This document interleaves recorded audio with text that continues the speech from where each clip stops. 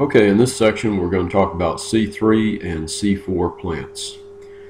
Approximately 70% of all plant species are C3 plants, and they're called C3 plants because the first compound that's produced following carbon dioxide fixation is a 3-carbon compound.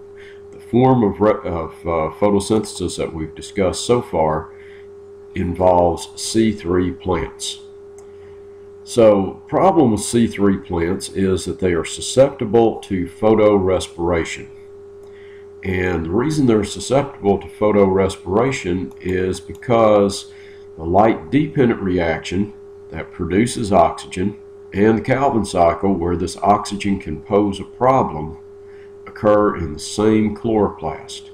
So if we go back and look at this chloroplast, remember the way this is going to work, we're going to have the light-dependent reaction occurring right here in the thylakoid and the thylakoid lumen. So the pigments are embedded in that thylakoid membrane. So this light-dependent reaction, we have these photosystems, these pigment complexes embedded in that thylakoid membrane, and this is going to pick up the light energy, and then the first thing that's going to happen in this process is water is going to be split. When that water is split, it's going to give off oxygen. The oxygen accumulates in this chloroplast, and then it diffuses out of the chloroplast into the mesophyll cell, diffuses out the mesophyll cell into the airspace in the leaf, and finally diffuses out of the leaf into the atmosphere. Okay, so we have in C3 plant, we have the light-dependent reaction occurring right here on the thylakoid, and that is going to produce oxygen. Now the other part of this chloroplast is the stroma. The stroma is going to be the site of the Calvin cycle in these C3 plants. So let's go down here. Here's our Calvin cycle. And what should happen in the Calvin cycle is right here. The CO2 right here should feed into this process of the Calvin cycle. We're going to use some ATP energy to restructure that. The ATP energy was formed by photophosphorylation using light energy to tack that phosphate on there. We're going to transmit that energy now into restructuring these intermediate compounds. We're going to pick up these hydrogens that were originally gleaned from the water. We're going to tack that on there to ultimately make these carbohydrates, so glucose and other carbohydrates from this process of the Calvin cycle. So if we have a shortage of carbon dioxide right here, and we have an abundance of oxygen, O(2) right there, well, the oxygen is going to feed into this process instead of the carbon dioxide, and that's because of this stuff right here. Big old long name, ribulose biphosphate. This ribulose biphosphate doesn't really care if it picks up carbon dioxide or if it picks up oxygen. It will accept either one of those. And so it's just a matter of whichever one is more readily available. You may know some people like that. And so with the ribulose biphosphate, if it picks up the oxygen, we don't have carbons coming in to yield carbons coming out. So this process of photorespiration will reduce carbohydrate production right here by as much as 50%. Okay. So these C3 plants, if I can get this to respond.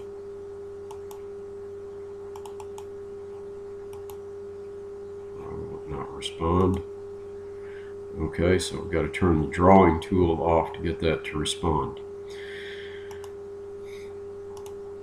Okay, so these C3 plants, these are adapted to cool, moist conditions. Under cool, moist conditions, the stomata will remain open and the supply of carbon dioxide remains high. Under hot, dry conditions, the stomata will close and will choke off the supply of carbon dioxide, but we still have oxygen produced in that chloroplast, and then the oxygen enters into the Calvin cycle and reduces the production of carbohydrates. So here's our diagram of the cross section of the leaf, and right down here we have a stoma, plural would be stomata, and those stoma are open during the day, which allows carbon dioxide to enter, and then it also allows water vapor to be lost from that leaf, which provides evaporative cooling. In order to keep those guard cells inflated and that stoma open, we have to have an abundance of water. Those guard cells are inflated with water. Under hot, dry conditions, these guard cells will collapse and close that stomata, which reduces the loss of water, but it also cuts off the supply of carbon dioxide coming into the plant. Okay, let's look at C4 plants. With C4 plants, they're called C4 because the first compound produced following carbon dioxide fixation is a 4-carbon compound. And unlike that ribulose biphosphate, the enzyme that initially picks up the carbon dioxide and fixes it in a C4 plant could care less about oxygen. It will not accept oxygen at all. And so photorespiration is not a problem in C4 plants. So we had about 70% of all plant species are C3 plants. About 28% of all plant species are C4 plants. Okay. Now then, the light-dependent reaction in these C4 plants, the light-dependent reaction and carbon dioxide fixation occur in the mesophyll cells. It occurs in the same cell, but remember this time oxygen production from the light-dependent reaction is not going to be a problem because the enzyme that picks up carbon dioxide in this case is not that RUBP, it's something different, and it will not pick up the oxygen. So we've got a very efficient means of picking up carbon dioxide. So this produces a 4-carbon compound with that recently fixed CO2, and this moves from the mesophyll cells into the bundle sheath cells.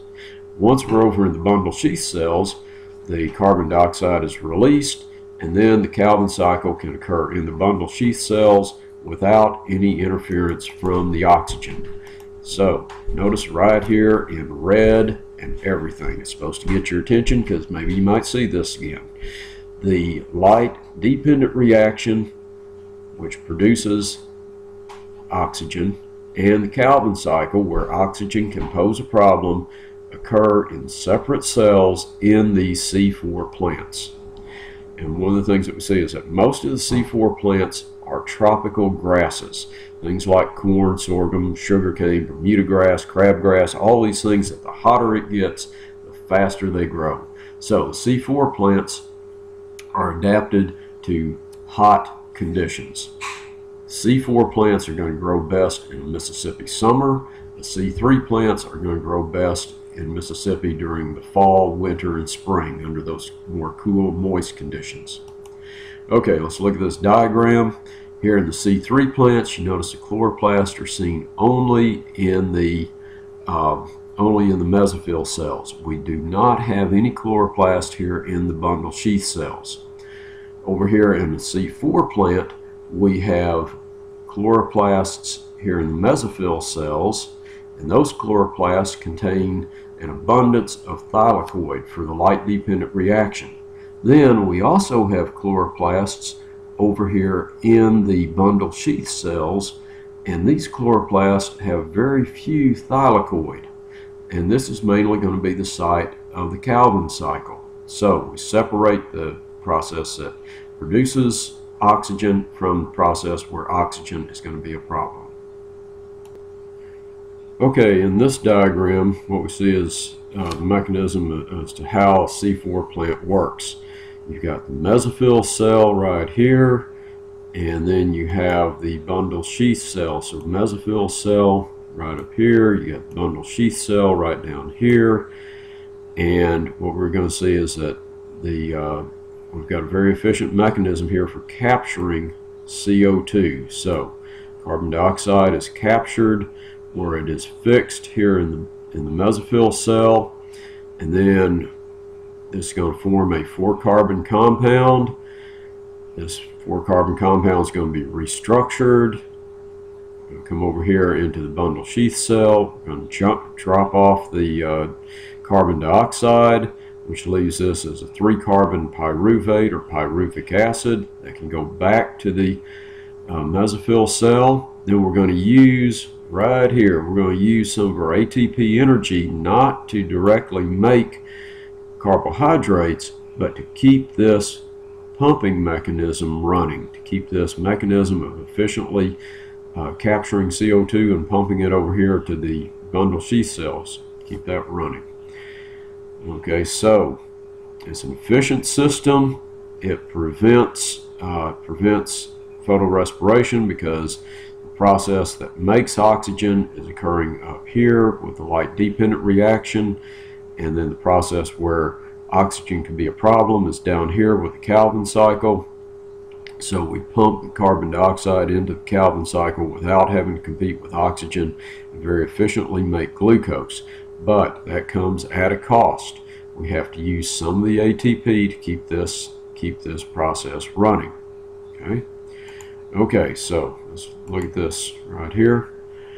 And with the C3 plants, we're going to use 18 ATPs to make 1 glucose. Those ATPs are made by photophosphorylation, so light energy is absorbed, and that light energy is used to tack that phosphate on to make the ATP.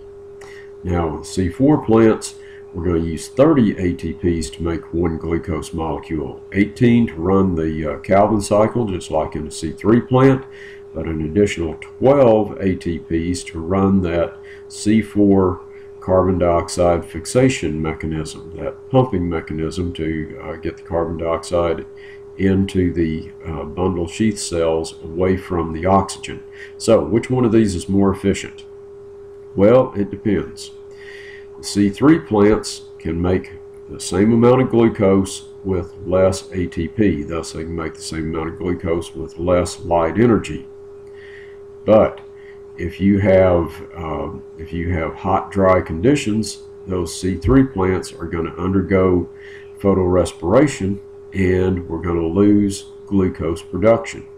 The C4 plants have to have more ATP to make a glucose, thus they have to have more light energy to make 1 glucose molecule. But under hot, dry conditions, these C4 plants can just keep everything running because they have this efficient mechanism to pump the carbon dioxide into the Calvin cycle. So under cool, moist conditions, the C3 plants are more efficient and will grow faster. Under hot, dry conditions, the C4 plants are going to be more efficient and will grow faster. So it's all a matter of adaptation. Thank you.